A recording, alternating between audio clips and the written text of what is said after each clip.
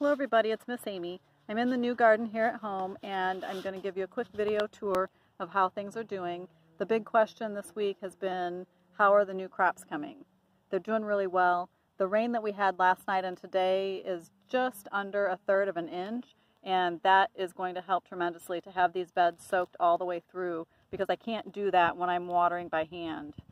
These are the green beans that are called Strike.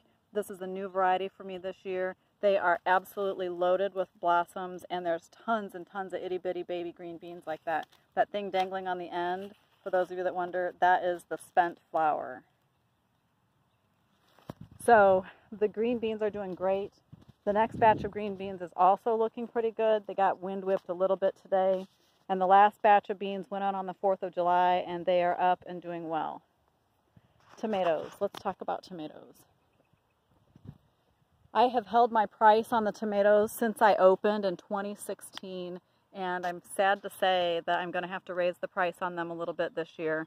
I know that I'm far below market on them, and I know that you love them, and you know I want to have affordable, fresh, good quality produce for you, but it comes with a cost. Not only has the cost of seed gone up, but my cost to put in this garden this year, also the cost for me to set up my own seed starting chamber so that I can do these tomatoes and peppers from seed at home on my own is in play here this year as well.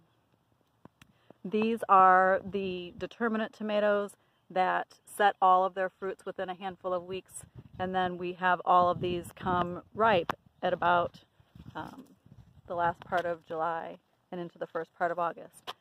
They're loaded. They've got tons of blossoms on the tops. For those of you that do canning or want to make salsa, the Big Mama, which is a Roma style tomato, these have lots of fruit on them, and this is fairly early for them. Look at those.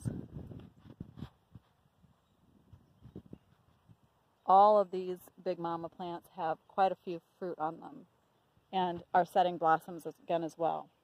The peppers are doing great. If you missed the farm stand on the porch today, I did have the first of the banana peppers, the first jalapenos, and the first 3 bell peppers. And that doesn't sound like much, but when you've been anticipating and waiting and wondering if they're going to actually produce, that was pretty cool.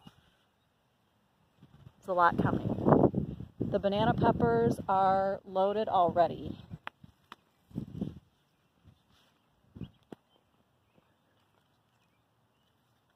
Tomatoes. I know you want to see tomatoes.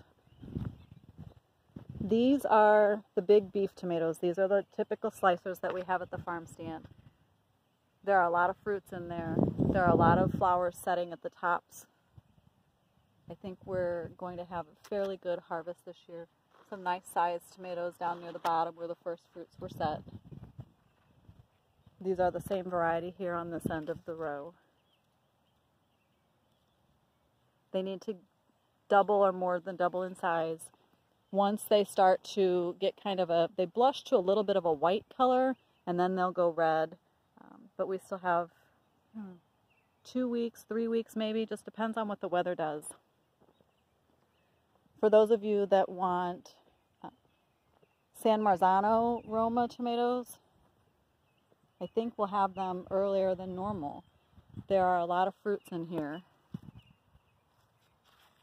I need to prune these. Monday is maintenance day. Nice size San Marzanos in there. So they're coming. They're coming, that's for sure. Again, we've had really good mild weather this week. We've had some rain. Things are in pretty good shape.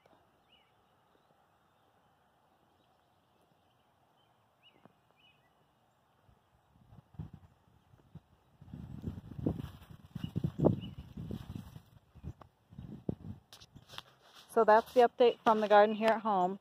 I am going to go back to the original garden and do a walkthrough and see how things are there, and I'll try to do another video update from there. Thanks for watching.